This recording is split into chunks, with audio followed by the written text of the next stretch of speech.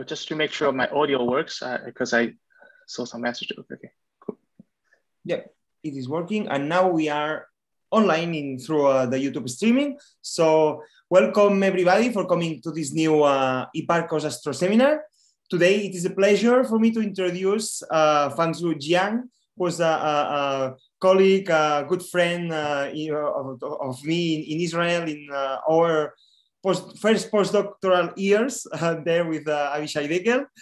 Fangzhou is an expert on theory of galaxy formation and evolution, mostly using semi-analytical models, but also analyzing cosmological simulations. He did his PhD in the Yale University under the supervision of Van den Bosch, if I am not wrong. And he presented the thesis in 2016. After that, he moved to the Hebrew University of Israel, of Jerusalem in Israel, in where he worked in collaboration with Avishai Dekel, Jonathan Freundlich, that was also a speaker in these seminars, also with me and other people in the university.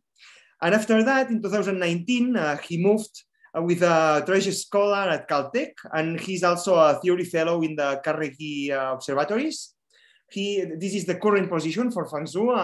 It's a 4 years position.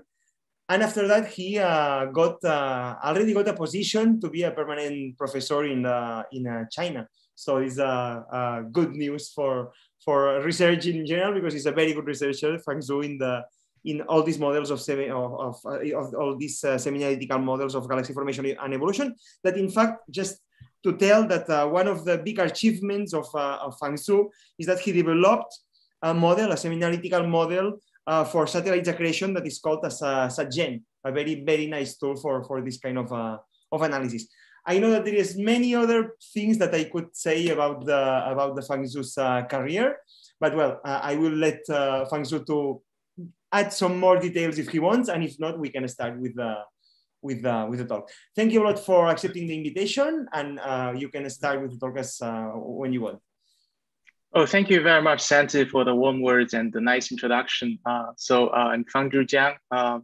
So it's my great pleasure to be here and talk to you about our recent studies on galaxy halo connection and the near field cosmology using simulations and the semi-analytic frameworks.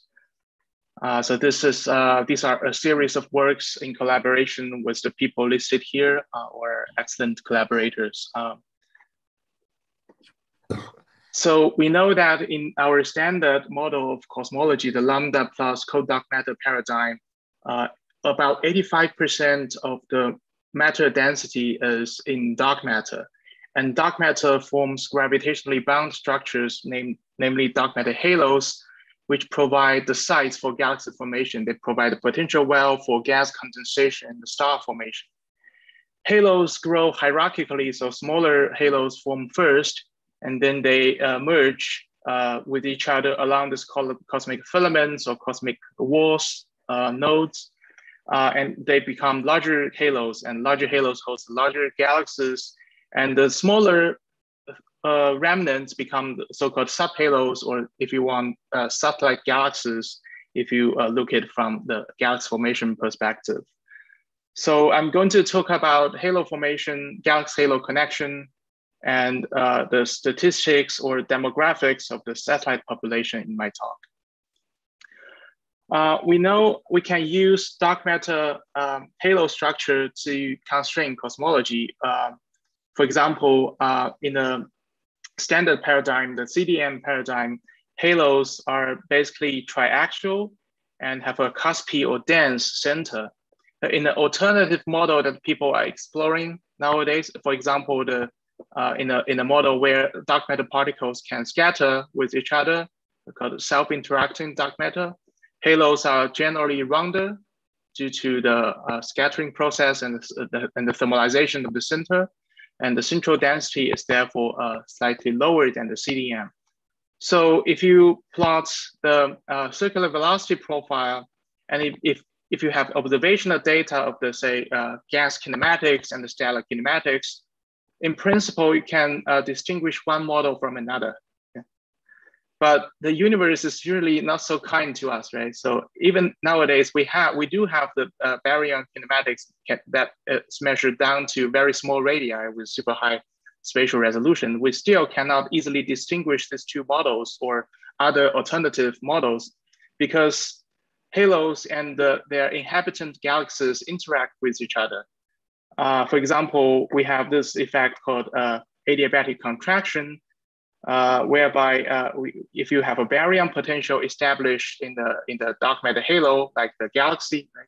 The stellar component, the gaseous component, and the dark matter will experience the gravitational pull from the baryon component, and the halo the dark matter halo will respond accordingly and contract. And similarly, the opposite effect, basically, we have supernovae explosions and AGN, active galactic nuclei driven gas outflows, which can also perturb the gravitational potential of the dark matter and cause the expansion of the halo and the so-called cusp to core transformation. So I will use the jargon's cusps and cores, where cusp means the steep density profile in the center, and the core means generally a flatter density profile or even completely flat profile. Yeah. So the upshot is we need to understand the halo responses to baryon processes before we can say anything about cosmology using the halo structure that is probed by stellar kinematics or gaseous kinematics. Oh, by the way, please feel free to stop me with clarification questions anytime. So this is one aspect of galaxy halo connection, i.e. the mutual connection through gravity between the dark matter and the baryon component. More generally speaking, the study of galaxy halo connection refers to the question, what kind of galaxies live in what kind of dark matter halos? So very intuitively or even somewhat trivially, we know that through the so-called halo abundance matching technique, larger galaxies, or I should say more massive galaxies, populate more massive dark matter halos. So the horizontal axis is the halo mass or the viral mass, and the vertical axis is the galaxy mass, including stars and all baryons. Also, we know larger galaxies populate larger halos. Here, large simply refers to their physical sizes, right? So we have dwarfs, Milky Way analogs, and early type or spheroid or elliptical galaxies. The number one driver of galaxy properties is the dark matter halo mass. Right? This is basically what's underlying the abundance matching technique. And the mass corresponds one-to-one to the radius of the halo or the viral radius of the halo through the simple definition. So mass goes as the volume times threshold density times the critical density of the universe. So delta is arbitrarily set to say 200 for the viral parameter. So mass and the viral radius are equivalent to each other. Nowadays, we are looking for the secondary halo parameters, which are believed to be responsible for the scatter of these relations. And these secondary parameters include the halo structural parameters like the concentration, like their shape. They also include the growth history, the large scale environment, etc. of the dark matter halos. And these are believed to be responsible for the scatter. For example, if we draw a vertical line here at a given halo mass or halo size, we have a wide spectrum of galaxies ranging between compact dwarf ellipticals all the way to the so-called the recently very popular ultra-diffuse population. They have comparable sizes to the Milky Way, but their stellar masses are comparable only to dwarf ellipticals. Another aspect of galaxy halo connection is the demographics of satellites. The number counts of satellite population in a host. For example, this is a Milky Way sized host in a simulated universe in the Elvis simulation. The right-hand side is a cartoon version of the real Milky Way. So there are several small-scale issues of the standard lambda CDM paradigm, although it's quite successful on the large scales, right? Here, I list 4 of them. To begin with, we have the very old missing satellites problem dating back to the late 90s. So basically people, by running higher and higher resolution in-body simulations, realized that there are numerous smaller halos orbiting a big halo. Like here is the Milky Way sized halo. It has numerous number of small satellites. Whereas the actual Milky Way, although the more recent surveys discover more and more satellites, it's still the number count of satellites is not comparable to the simulation revealed. But there are trivial ways to alleviate the missing satellite issue. Basically, we know that from reionization, there are high energy photons that can prevent the gas in the smaller halos from cooling. So essentially, you can have truly dark matter halos without star formation, so they can remain not visible to us. So this basically hand-waveringly solves the missing satellite problem. But a more persistent issue is the so-called too big to fail problem. So if you focus on the massive population, if you pick the top 10 most massive satellites of the Milky Way, and compare them to the top 10 observed satellites, okay? Then you realize that in the rotation curve space, so this is the circular velocity on the y-axis and the distance to the Milky Way, to the satellite center in the horizontal axis, right? So the Milky Way satellites, the bulk of it is consistent with a maximum circular velocity below 25 kilometers per second. Whereas the simulated population of matching number all have a Vmax larger than that value. Actually, Milky Way also have the 2 Magellanic Clouds, which are higher up there. So it's essentially a gap, a Vmax gap or circular velocity gap between the large and the small Magellanic Clouds and the rest of the Milky Way satellite population. And the simulations, the top 10-ish simulated satellites all seem to fill this gap. So these satellite halos are believed to be, they have potential wells that are too deep or too big to fail forming stars. That's where the name comes from. Very much related to the too big to fail issue, we have the structural diversity issue of bright dwarf galaxies. So if you, again, focus on the velocity scale, say the Magellanic Clouds velocity scale of, say, 70, 80 kilometers per second, given this mass scale or velocity scale, observationally, we see a wide spectrum of rotation curves as represented by the data points, ranging between strongly cuspy or steeply rising rotation curves all the way to a slowly rising or strongly chord dark matter profile. So remember that chord refers to a flat center, and the circular velocity refers to the enclosed mass, so they can be translated to each other. So on the simulation side, right, whether or not you include the baryon process doesn't seem to help very much. In the black case, it's the dark matter only simulation. In the colored bands, we have a hydro simulation. So the upshot is we do get some range, but the range allowed by the simulation, by baryon feedback, is still too narrow compared to the full spectrum of structural diversity in the real universe. And last but not least, we have a spatial distribution issue of satellites. There are different flavors of this issue. Some people focus more on the planar distribution of large satellites. Santi did some work on this regard. But more recently, the spatial distribution issue also is manifested in the fact that if you consider Milky Way or Andromeda, their satellite distribution, so this is a cumulative number as a function of distance to the Milky Way center. So the satellites are in the real universe seem to be more concentrated than what simulations predict. So this orange band is embodied cosmological simulation with the embedded disk potential to emulate some of the baryon effects.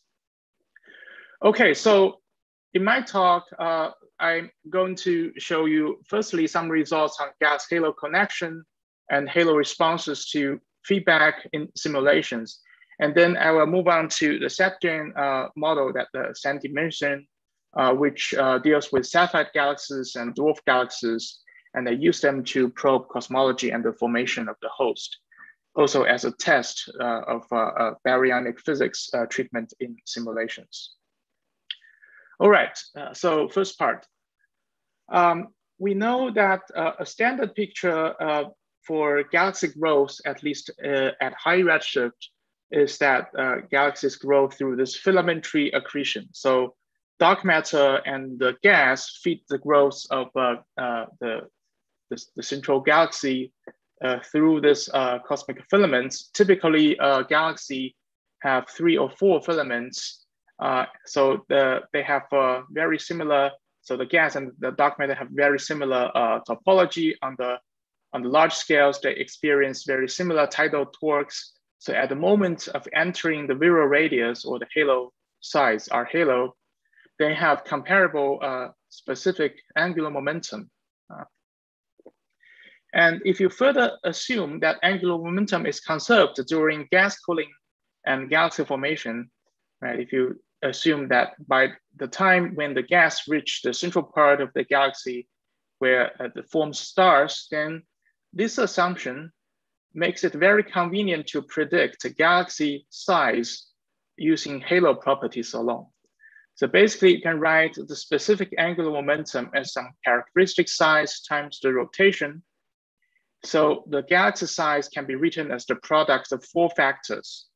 The first factor is the specific angular momentum ratio between the galaxy and the dark matter halo. The second factor is what we call the spin parameter of the halo. It's simply a dimensionless measurement of the specific angular momentum. So the denominator is the size of the halo times the circular velocity evaluated at the halo boundary. The third parameter is the ratio between the galaxy rotation speed and the halo's velocity scale. We know that galaxies have, roughly speaking, flat rotation curves, and together with this assumption, right, we can cancel the first and third term, the first and third factors. So we are left with only the halo spin parameter and the halo radius. So galaxy size is linked to halo properties alone.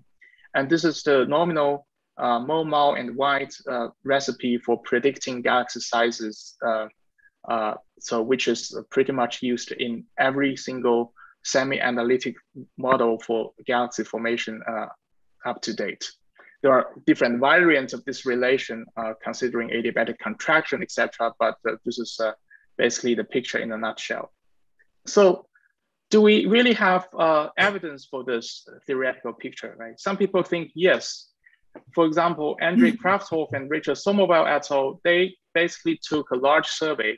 So you have galaxy sizes, you have galaxy masses, and you invert this abundance matching relation, which by the way is not trivial because you need to consider scatter. But at the end of the day, you go from galaxy mass to halo mass, and from the definition of halo viral mass, you can work out the halo boundary radius or viral radius. So you can put your galaxies on the space spanned by galaxy size versus the halo radius R halo or R200. Basically this is a plot from Andrei Krafthoff, and he realized that all his galaxies, not only in the late type galaxies, but also the early types, they all follow this nice linear relation with a proportionality of 0.02. And if you are familiar with cosmological simulations, you know that the halo spin parameter is of the order of 0.04. And we are astronomers, we know that a factor of 2 is nothing, right? So it seems that this relation, the Mo-Ma-White picture for galaxy size is pretty good. What's even better is that this scatter, the scatter of this relation happens to be comparable to the scatter in the spin parameter as measured in cosmological simulations. But this all are very misleading because then we realize when we look into the modern cosmological hydro simulations, we realized that this assumption of angular momentum conservation is not valid. So let me show you here. So we looked into two different suites of simulations: the Vela simulation, which is run with a adaptive mesh code, and it features a relatively weak baryon feedback. And we also have this Nihao simulation, which is run with SPH code. So it's just completely different numerical details and very complementary in terms of the feedback strength. So Vela has a weaker feedback and Nihao have stronger feedback. So these are very complementary suites of simulations to look at. And when you plot the galaxy spin versus the halo spin, remember that spin is always defined as the specific angular momentum of the corresponding component, normalized by divided by the halo angular momentum scale. So R halo times V halo. So X can be the galaxy, can be the gas, can be stars, or can be the dark matter in the case of the lambda halo. So it's equivalent to plotting J gal versus J halo. And you realize there's no correlation whatsoever in the simulations. And you may argue that the MoMA-White picture was devised for like thin disks, right? So whereas the simulations do not necessarily produce disky galaxies. Okay, we can look at the disk component of the stars. Okay, we do a simple kinematic decomposition of the stellar distribution, and still you realize there's no correlation whatsoever. So this assumption is not necessarily valid, and this recipe for galaxy size is not robust. And you can check this directly. So this is the galaxy size divided by the halo size versus the spin parameter of the halo, and there's no correlation whatsoever. So, so what's going on, right? So we think that the partial explanation, at least, is this picture that I'm going to show you, what we call the wet compaction or gaseous compaction events that high redshift galaxies typically experience. So we are looking at a representative example in the Vela simulation, and these are the gas density maps ordered in the time sequence of the A, B, C, D.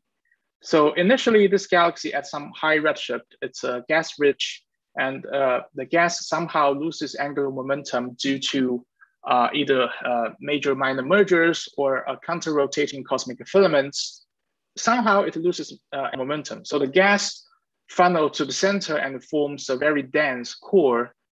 So this process is what Avishai Dekel and the collaborators like to call wet compaction, or this or a blue nugget stage of high redshift massive galaxy evolution. So with a blue nugget, we have a high star formation rate. So that's why we call it blue. Okay, it's not necessarily visually blue if you look at this galaxy through a telescope, because these galaxies could be dusty, so they can be similarly red. But it's the blue refers to the fact that they have high star formation rate in the center. So you have high star formation rate, and you have therefore very quick gas depletion in the center. And after a few dynamical times, you are left with a hollow center in terms of gas distribution. And then freshly accreted gas with higher specific angular momentum settles into a disky or ring-like structure. And this disk or ring is stabilized by the blue nugget, which has by now turned into a young stellar bulge. Okay, so the bulge serves as a stabilizing mechanism. You realize that through this whole process, the galaxy's angular momentum content fluctuates drastically, whereas the halo should remain roughly the same. Right? The halo is the bigger envelope that hosts the galaxy. To illustrate this, so here we plot the gas spin as a function of time and the dark matter spin as a function of time for all the Vela galaxies, but they are stacked at their respective moment of this wet compaction or blue nugget events. Okay. So you can see that before compaction, the spin value is low. After compaction, the gas spin jumps, increases. Whereas on average, the halo spin parameter remains roughly the same throughout history. And the color coding here is the halo's virial mass. And if you're careful enough, you realize that the compaction, like where they're stacked, all happen around the halo mass of a few times 10 to the 11 solar masses. And this is better illustrated in this mosaic. Again, these are randomly chosen representative examples from Vela simulations organized in the order of halo mass versus redshifts. You realize that compaction all happens around the halo mass of around a few times 10 to the 11 solar masses. So it's a mass trend, not a redshift trend. If you look at the upper right panel, which is a statistical view, right? So here it's each pixel is the ensemble average of a lot of Vela galaxies. And the color coding here is rotation divided by random motion. You can see that only above a few times 10 to the 11, you develop stable rotation support. So it's a mass trend, not a redshift trend, and compaction events or the disk formation preluded by compaction events all happen at a few times 10 to the 11 solar masses. You can also look at this by following the angular momentum vector on the sky. So the vector is defined by two angles, theta and phi. So it's the pointing on the sky. And the cross indicates the compaction event. You start off with this triangle, and before compaction, the spin vector fluctuates dramatically. And after compaction, it stabilizes, indicating that a stable disk has developed. So this cartoon basically summarizes this compaction picture. So we have pre-blue nugget, low mass halo with a lot of random motion, then gas compaction, which are associated with mergers or counter-rotating filaments. And then with the young stellar bulge stabilizing the disk, we can finally develop a stable disk in the post-compaction massive halos.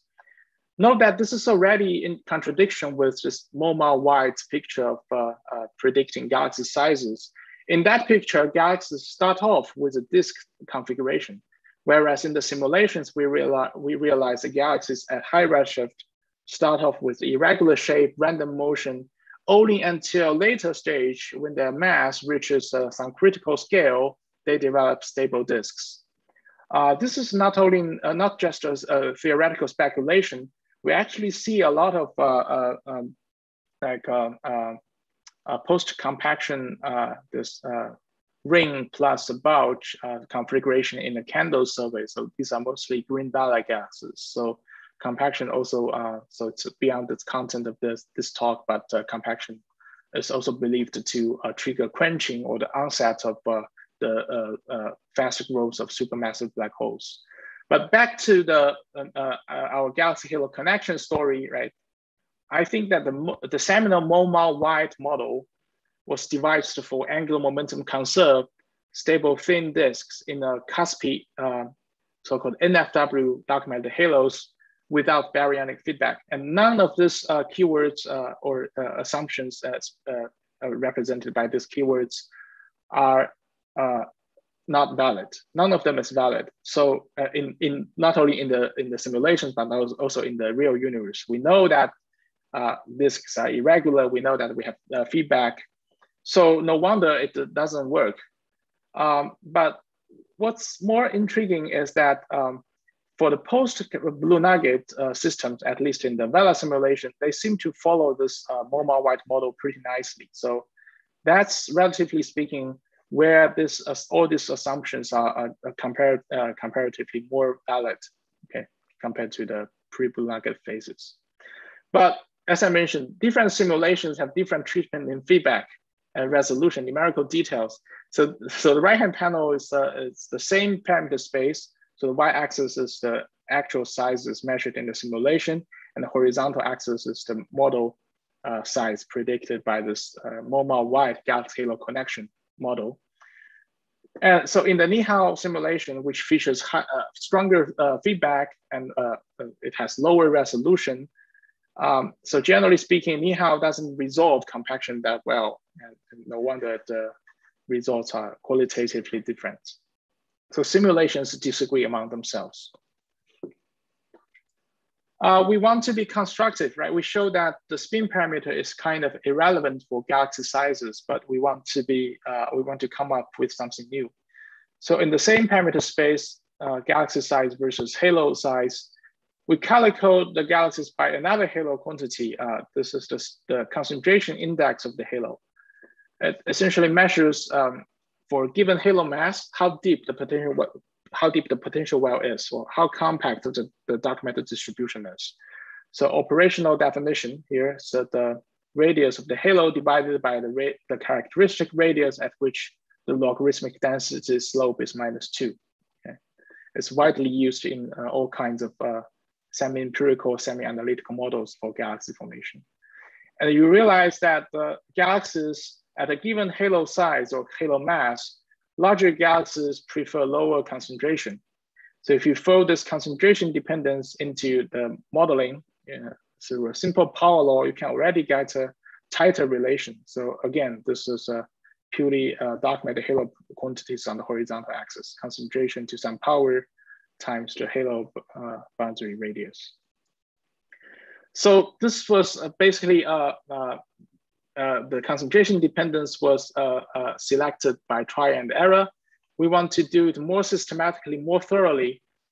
So this exercise can be aided by the machine learning algorithms. So nowadays we are looking into some of the highest resolution large box simulations, for example, the TNG50 simulation,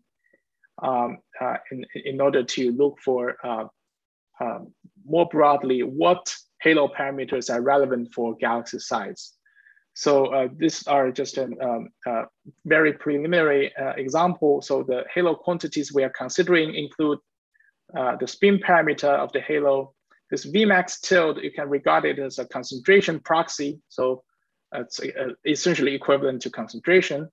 Mmax is the mass enclosed within the radius at which circular velocity peaks. And the Z50 is the redshift by which the halo for the first time assembled 50% of its final mass. And the ZLMM is the last major merger epoch. And M dot is the average mass growth rate over the last dynamical time. And the PC1, PC2 are the first two principal components of the Vmax history. So these two parameters are introduced because we want to use some of the assembly history information of the halo, which are potentially relevant for galaxy properties as well. But as this random forest regression algorithm tells us, right, it spits out a performance score and the relative importance for predicting the target quantity, which is the galaxy size to halo size ratio. So this algorithm tells us that the most relevant halo quantity is the Vmax tilde, or the concentration proxy. So it's telling a coherent story compared to what I showed you previously using human learning. So this is machine learning results. Now, all the other parameters seem to contribute minimally, including the spin parameter. So if you, again, the bottom panels, so the upper left panel shows you the test result. So this is measured in the simulations, and the horizontal axis is the same quantity. So the half mass radius of the stars divided by the halo radius, constructed by this random forest model. And the bottom panels are galaxy size versus halo size measured in the simulations. And the right-hand side is this galaxy size versus the model, random forest model predicted galaxy size. You can see how tight it is. Speaking of galaxy halo connection, so the size is just one aspect of it. More broadly, it also includes morphology or other aspects as well. So one interesting example is the ultra-diffuse population. As I mentioned earlier, it's comparable in size to the Milky Way or Andromeda, but its stellar mass is just a 10 to the 7 or 10 to the 8 solar masses typically. So the defining feature is the large size and the low surface brightness. So people have speculated about their formation mechanism. whether they are failed Milky Ways in terms of the halo mass, right? Whether their host halos are Milky Way-sized hosts, or whether or if their hosts are just a dwarf-sized hosts, but they are somehow puffed up by some process. And ultra-diffuse population are spotted in isolation as well as in dense environments. They were mostly discovered in dense environments, but they also exist in isolation. So we want to know how do they form in the field and in the dense environment separately.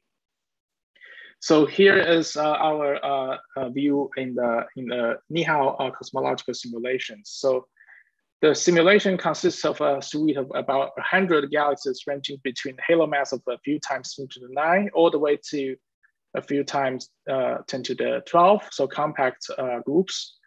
And we are contrasting the UDGs to the control sample, the full sample, in terms of the distribution of halo mass, concentration, and the halo spin parameter in the simulations. You can see that the UDGs all prefer this narrow halo mass range of 10 to the 10 to 10 to the 11 solar masses, or equivalently speaking, this is a stellar to halo mass ratio of 10 to the minus 3.5 to about 1%. So memorize this value. So this is the preferred halo stellar to halo ratio for the ultra diffuse population.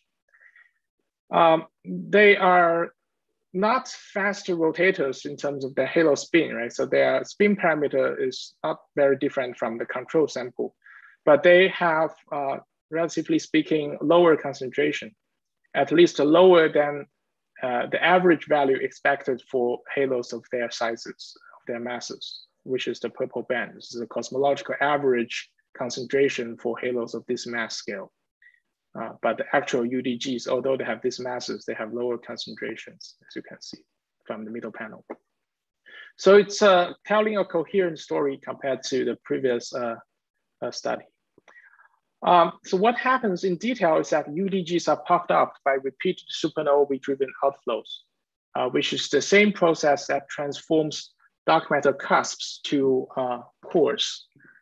So the right-hand panel is we actually measured so-called burstiness parameter, which is like the contrast of the peaks and the dips in the star formation history. It's a proxy for the strength of the supernovae activities. And horizontal axis is a measurement of the diffuseness or the galaxy to halo size ratio. And the UDGs all populate this upper right corner, which have, you can see from the color coding that they all live in this cored dark matter halos. Okay. The halo response to bursty star formation and the supernovae feedback is actually maximized in the massive dwarf halo regime or the UDG regime. That's with the halo mass of a few times 10 to the 10 solar masses or stellar to halo ratio in this preferred range. So this is a way, the lower panel is a way to quantify the halo response. So the y-axis is the concentration index of the halo measured in the hydro simulation divided by the concentration measured in the initial condition matched dark matter halos in the dark matter only run without baryons.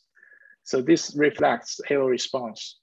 You can see that in this UDG regime, the halo have lower concentration than their correspondents, their counterparts in the dark matter only run.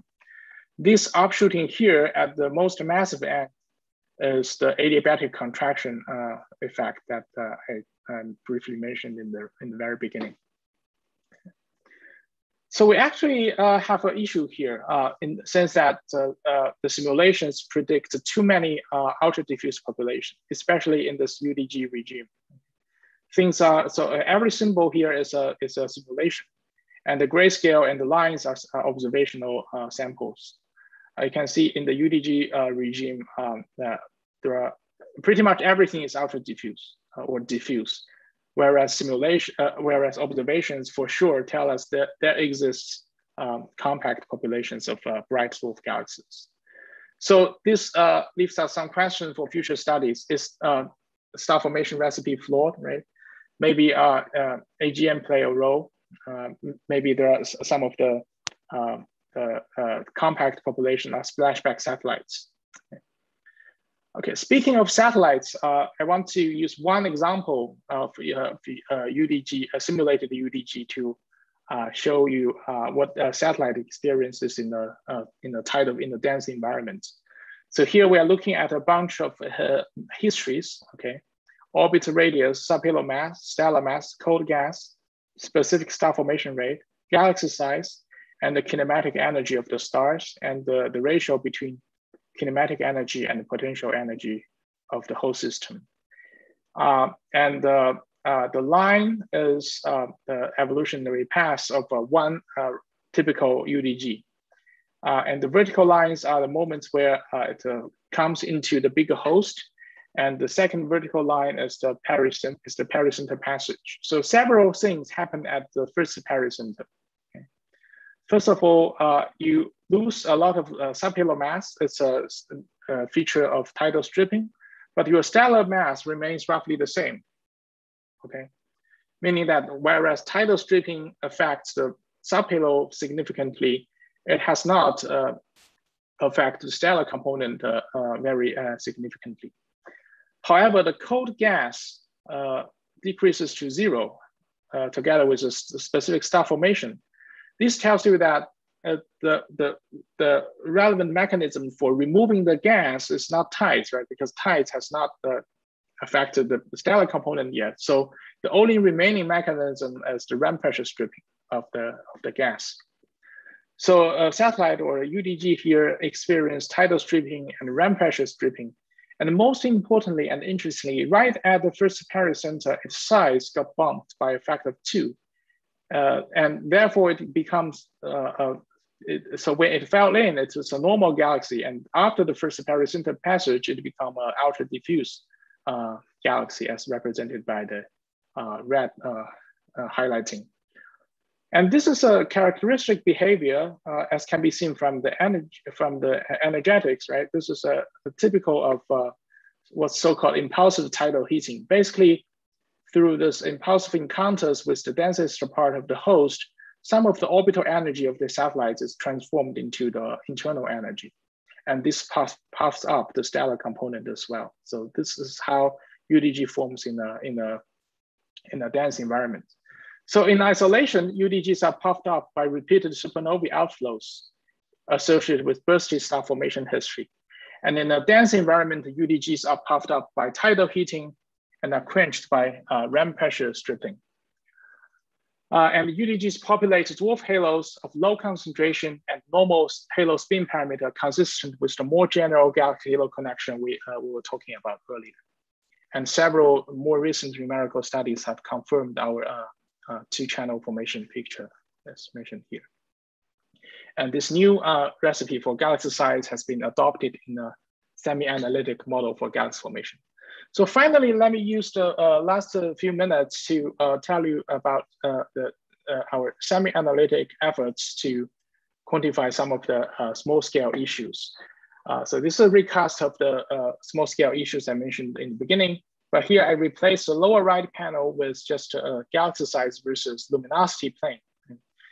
So I think it's manifesting the same issue of the structural diversity in the sense that we have in the bright dwarf regime as highlighted by this region, we have all the way, so galaxies ranging all the way from ultra diffuse to compact. So it's equivalent to say they have a variety of rotation curves as previously shown. So to address these small scale issues, we have two complementary camps of methods, the simulations and the semi-analytic methods. I do not need to elaborate on this details, and you do not need to follow this very busy plot, but I just want to tell you that simulations operate on particles themselves, whereas the semi-analytic methods operate on the halo assembly history trees, the halo merger trees.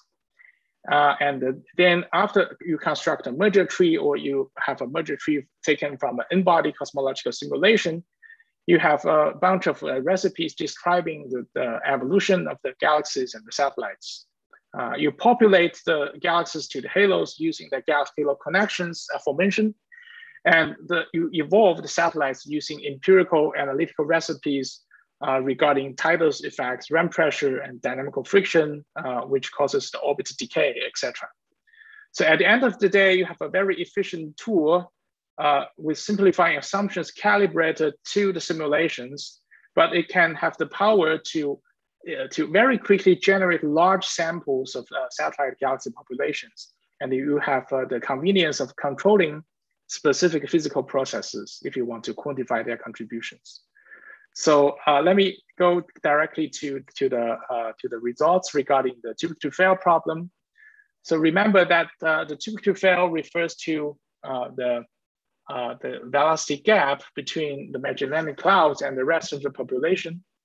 We can use the SEPGEN framework to generate thousands of Milky Ways. So this is actually done in my laptop in a couple of hours. This highlights the computational efficiency of this model.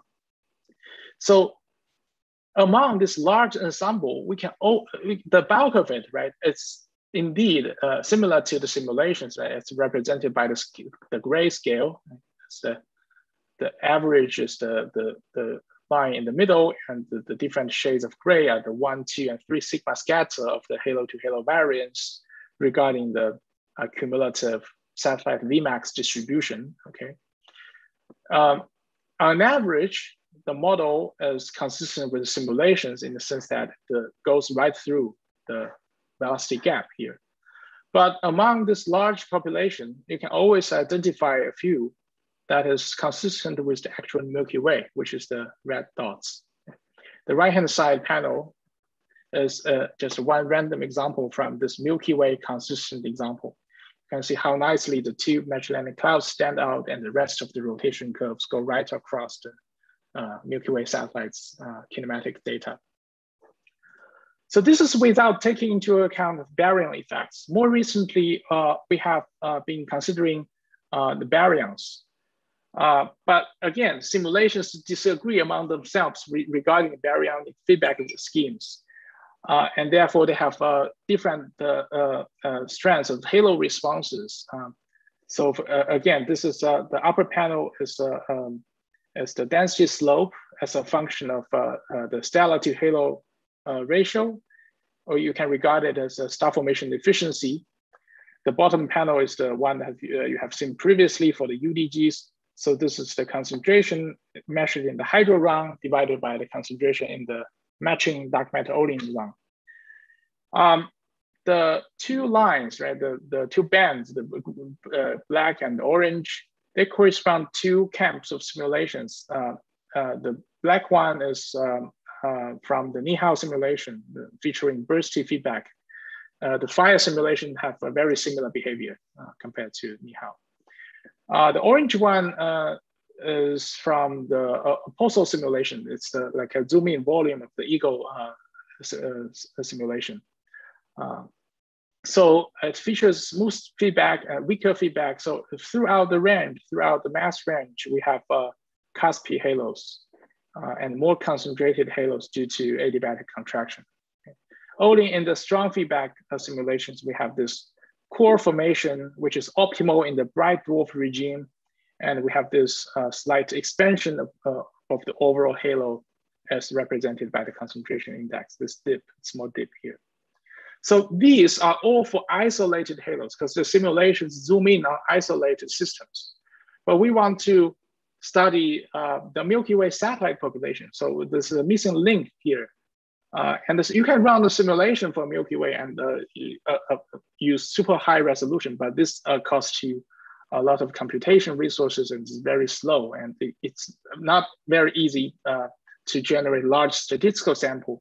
But we can use the SEPGEN framework, okay, to propagate this huge difference to the satellite population. Okay? We can let the SEPGEN framework to emulate the Nihao or fire simulation, which features strong feedback, or a Apollo simulation, which features smoother feedback. And we can propagate the halo response patterns to very simple parameter space, like the satellite galaxy size versus stellar mass.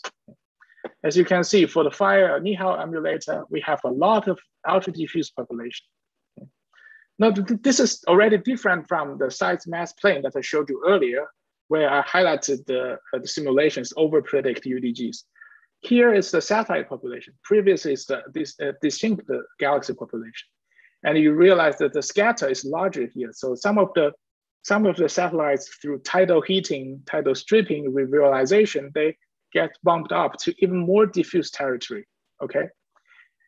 But still, you have very few compact populations. So a typical formation channel for the so-called ultra-compact dwarfs is that they're the remnants of the larger systems. Basically, the things move from this mass regime to somewhere here through this kind of tracks.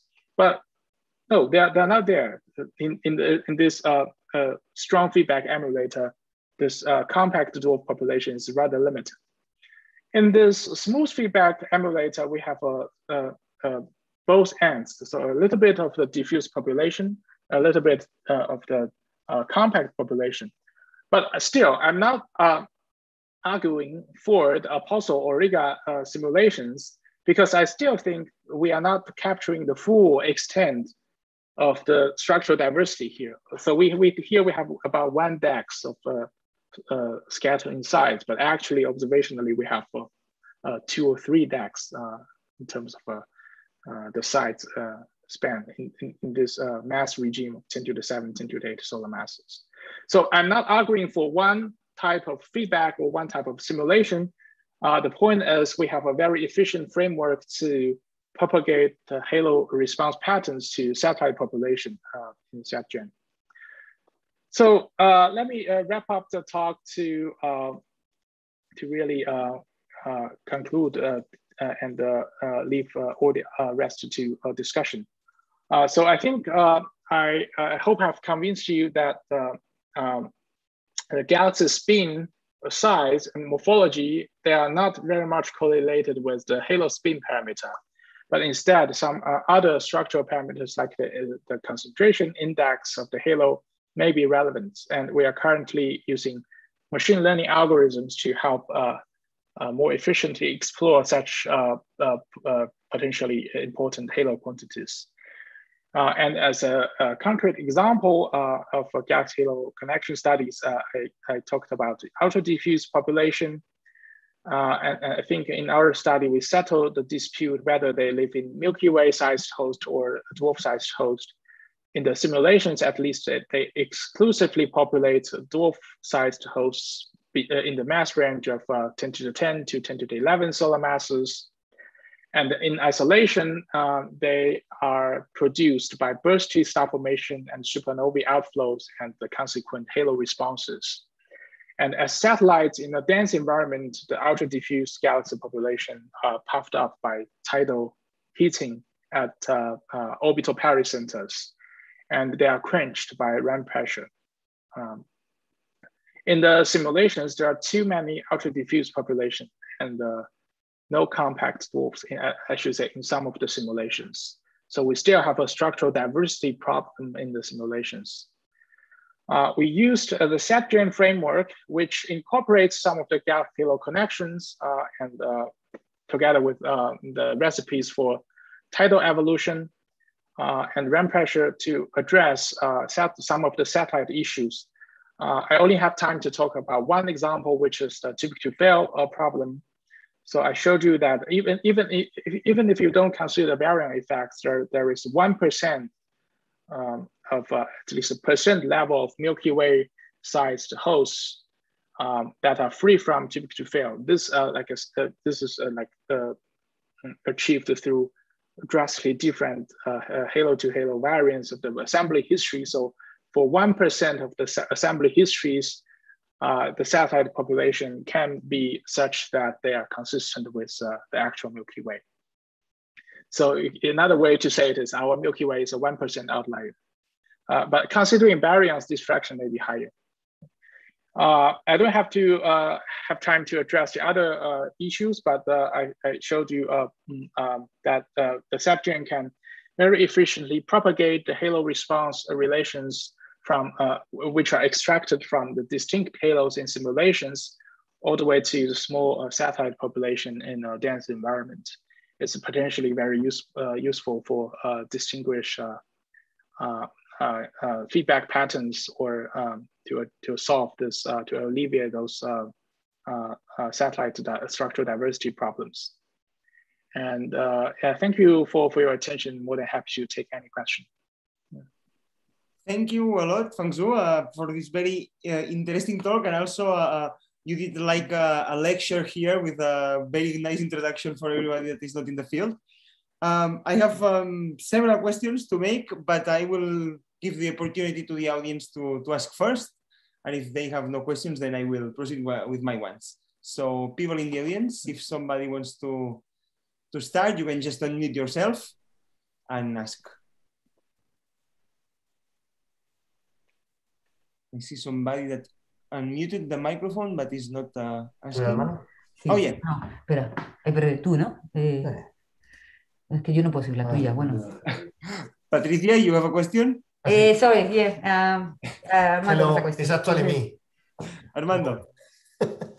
So thank you very much, by the way, for the talk. It was very good, and I learned a lot. So I have a couple of questions. One of them is, when you say that the UDGs get puffed due to the interaction near the pericenter, I was wondering, in principle, they will also get elongated, right? So yes. Can you see that effect? I assume that you cannot do it with SatGen, but in principle, you could see it in the numerical simulations. So when you do that, can you measure that? Can you distinguish the UDGs that are puffed intrinsically by star formation or by feedback in general, from the ones that are puffed by interaction? So I think you are referring to UVGs in a dense environment. Yes. So it's by the way, the shape business is also very interesting for distinct UVGs, but we can talk about that after addressing this question. So in a dense environment, at least in these simulations, we don't see a lot of tidal feature, like tidal tails or elongations due to the stripped stars. Because as I showed you in one of the evolutionary history plots, the stellar component is really not significantly affected by tidal stripping. So there's no much tidal truncation or tidal tails per se. But the satellites experience the tidal heating, which is a more subtle effect, right? So the stars get bumped up in the random motion, the internal energy. So the whole system becomes puffier. It's not necessarily more elongated, but these two effects are goes hand in hand. It's extremely hard to say it's only experienced the tidal heating, but not tidal truncation. So it must be a smooth spectrum, but in the limited sample we have, right, it's super hard to simulate a huge sample of satellites with decent resolution. But I believe with a better simulation, we can start to address these issues. The shape, to measure the shapes of satellite UDGs, that would be interesting. And back to my earlier comments on the field UDGs, we measured their shapes, and they tend to be more prolate, more elongated than the galaxies of similar masses in the field. And that's really intriguing. That might be related to the supernovae, like off-centered supernovae outflow, which drive gas out, and then when the gas cools and is recycled, they form stars at the off-center location. So this could drive the elongation in the field UDG. So even in the field, the UDG shapes may be distinguished from the other normal galaxies. Mm-hmm. Thank you. The other thing was simply that you say that the Milky Way is a 1% outlier, which is free because of TF. But I wonder, M31 will be also an outlier, or will it be in the... So, yeah, in that particular study, we didn't look at the Andromeda satellite population because at that time, so it's a 2015 work. At that time, the Andromeda satellite population was not as complete as today. I think it's a good time to revisit together, not only with Andromeda, but also with a larger sample. So Nowadays, there's a Saga survey, which when finished would have around 100 nearby Milky Way analogs focusing on their satellite population. Yeah, so it will be valuable observational sample to compare to. So I think it's important for both the theory and the observation to have a statistical sample to make a sensible comparison. For Andromeda specifically, I think it doesn't necessarily have this gap feature, right? Because there's like in the Milky Way is really special, like and the two Magellanic clouds are relatively speaking created recently, and before that it has a quiescent merging history, as can be inferred from the Gaia results. For Andromeda, it's not necessarily like that, but still qualitatively they are similar in the sense that if you plot the Vmax distribution of the satellites, it has a shallower slope than the simulations. So by allowing feedback by going to hydro from dark matter only to hydro, you basically introduce two baryonic effects that can affect the Vmax distribution. One is the leading effect is the Milky Way disk or the galactic disk, which can disrupt the satellites. So this basically brings down the Vmax function, the Vmax distribution, but it won't necessarily change the slope. The other is the core formation. If you form a core, your structural evolution, your Vmax evolution would be different compared to your Caspi case. These may have the hope of broadening the Vmax distribution a little bit. And it's going to be dependent and somewhat sensitive to the feedback implementation, or to dark matter nature, which I haven't got time to address. Yeah. Thanks a lot. Thank you, Enzo. Yeah. Good, perfect. Thanks, Armando. And now, if you will, I will start with some of my questions. The first one is regarding one of the last figures you showed, the one comparing fire and Nihao with the Auriga. This one? The problem in the fire Nihao, in where you have a very small amount of compact dwarfs, can it be related with the lack of resolution that Nihao has? Because these are very compact objects, so probably there is the resolution plays an important role here to form so compact objects. So also, in addition to the feedback, probably the resolution can be a point here. I don't know if with the SAT-Gen you can address this point. Yeah, I think that's definitely one of the motivation of applying SAT-Gen to this kind of studies. So Nihao definitely may be limited in this in this regard. So the best resolution is a few tenths of parsecs at ratio 0. So it's marginally sufficient for probing the sizes of say a 1 kpc object, or a few hundred kpc, few hundred parsec sizes object. So Nihao is limited. But fire, right? The fire simulations, and this Loopy atoll is another gizmo. So fire uses the gizmo code. So the Loopy atoll is another gizmo simulation of decent resolution. So the fire resolution can be parsec level, and they still have this bump here. So relative to the straight line extrapolated size mass relation. So I think this is not so this bump or the lack of compact dwarfs is not only in a resolution issue, but more related to feedback. So for SAT-Gen, right? So we can achieve much higher resolution. As long as the recipe is tested, yeah, we can achieve much better resolution and propagate to satellites. Yeah. Okay, good point. Yes, the fire is much more, has much higher resolution. That's true. And also, I think these ones you are saying that it's a loopy et al. I think it's kind of a resimulation of Nihao. I think there are some resimulations in Nihao with a very high resolution. I am not. I don't remember exactly the name of these new ones. Also related with simulations, at the very beginning, you showed the relation between the lambda stellar disk versus lambda halo, and you said that there is no clear correlation. But well, while for the other plot that is the global stellar mass in ellipticals versus the halo mass, in there you can see clearly that there is no correlation. In the one of a stellar disk, you can see kind of, no, the previous slide to this one, the one you are showing now, the previous one. In the previous one, you or maybe this one.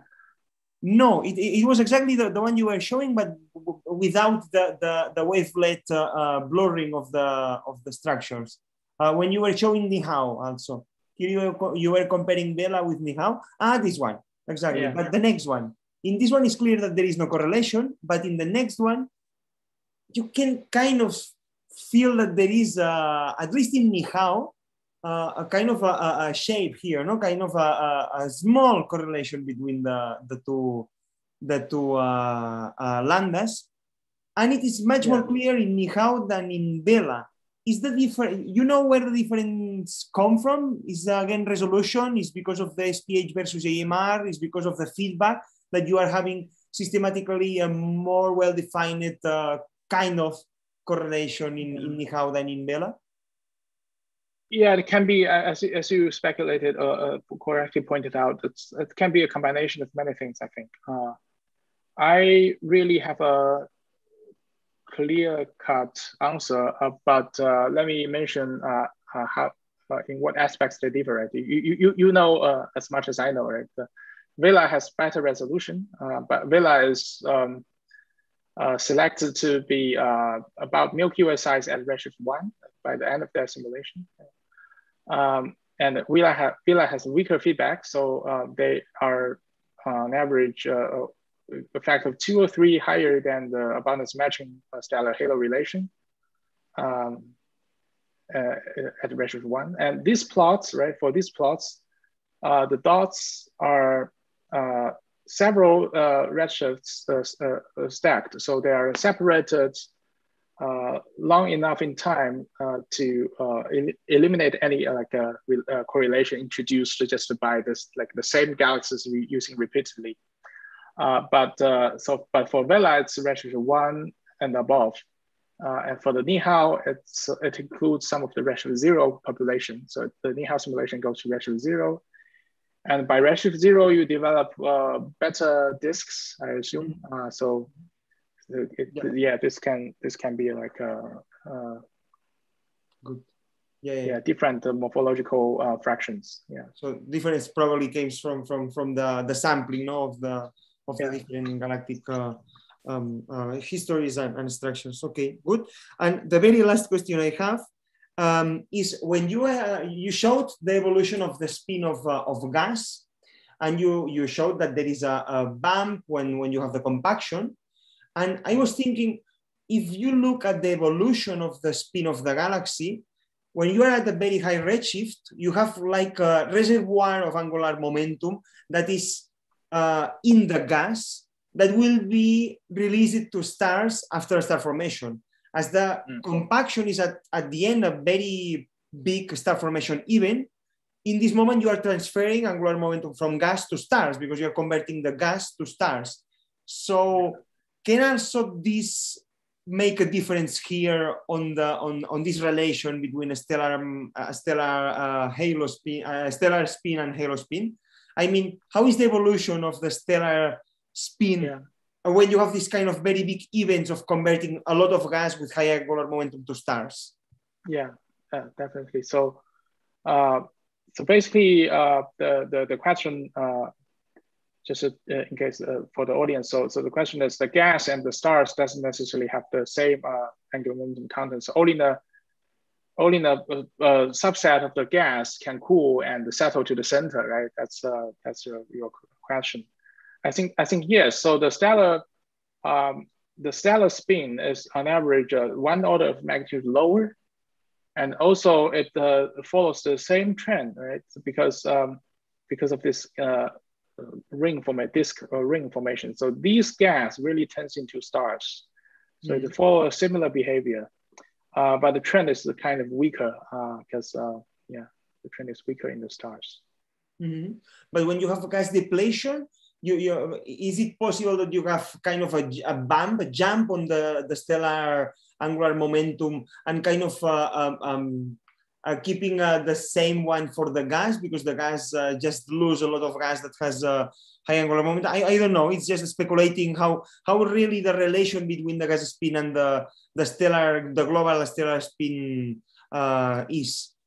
I am not 100% sure about how this figure should be if you plot here, instead of gas spin and halo spin, also the stellar spin for the entire. So maybe a better way is to plot the baryon altogether. So exactly. Because at the end, all the spin for the baryons is stored in between gas and star. So probably it's better to plot the total spin for baryons. Yeah, definitely. Yeah. Good. I think we did experiment with that version of plot, and I can only say that qualitatively the trend is the same, but but somewhat weaker. Yeah. Mm-hmm. Interesting. Good, perfect. And the very last question that was also answered for the one that Armando made is how to distinguish between the two scenarios of ultra diffuse galaxies in observations. So you say that there are two channels. Probably these two channels will drive to different observables. I don't know if different metallicities.